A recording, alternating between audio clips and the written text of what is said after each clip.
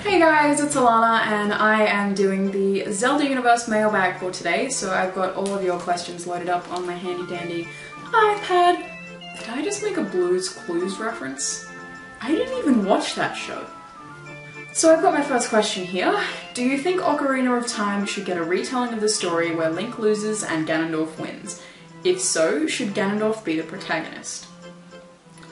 While that would definitely never happen, because they would never change the protagonist, we're all too attached to Link, I would love to see Ocarina of Time reworked from a different perspective. I think that would be absolutely amazing and it would add a whole other dynamic to see it from Ganondorf's side. So yes, it should. That would be awesome. As mentioned in Nintendo Direct, they may be incorporating multiplayer into the new Zelda game.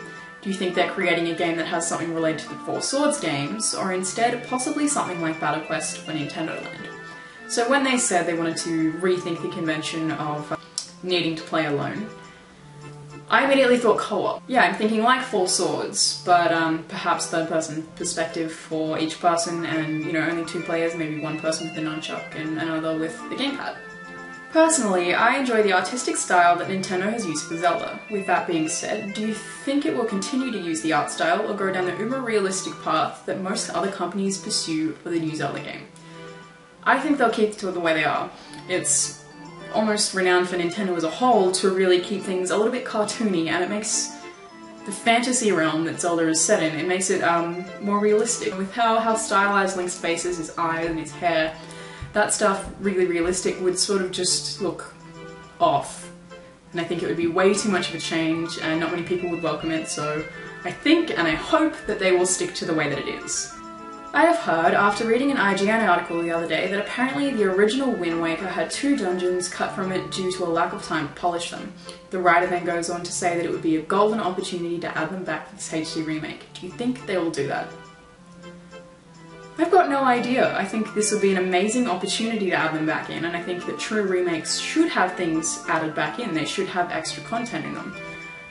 However, considering how quickly their game is coming out after they've announced it, I can't imagine they're actually putting a lot of time into adding new stuff in, and I feel like they would have already advertised that. And then we have some comments from YouTube, so we've got questions here, so if you would like to have your question read out next time, just leave a comment below and we will get to it.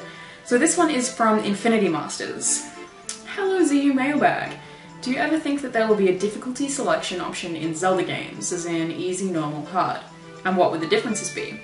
I don't think that this will ever be a focus in Zelda. These games are made to be really accessible to all different people, and it doesn't really have a combat focus. There's a lot of focus on the puzzles and the exploring the dungeons rather than the combat itself, and difficulty changes usually mean difficulty in enemy waves or enemy health or how much damage you take. I think that that would create an extra challenge, but I don't think that that is one of their focuses. Hero of Mask asked, would you like for Ganon to be in the next Zelda game for Wii U or new Zelda game for the 3DS, or will it be a whole new villain?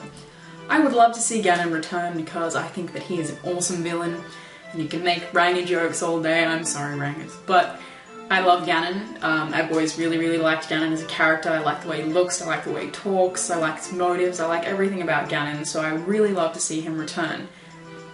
But with current trends, I can imagine that they will bring out a whole new villain. I mean, this is a whole new platform. The Wii U game is going to be... It's a new generation of consoles. They're trying to change things, so I wouldn't be surprised if they got rid of Ganon as well. Glacians asks, Dear ZU, what is your opinion on Link's relationships? Do you think there will ever be a game where we see Link in a relationship? I think that Link doesn't need a relationship to really be a character. I mean, we've got our hero, he doesn't need a partner, he doesn't need, you know, his damsel in distress, but I'm sure I'm not alone in saying that I would love to see him end up with Zelda, and I suppose he sort of was a little bit in Skyward Sword. It was sort of implied that they were together. I would love to see that happen. So thank you for your questions, everyone. I hope you enjoyed the mailbag. Leave any questions you have next time in the comments below, and whoever does the next mailbag, which will potentially be me, will be answering them. Thank you for tuning in.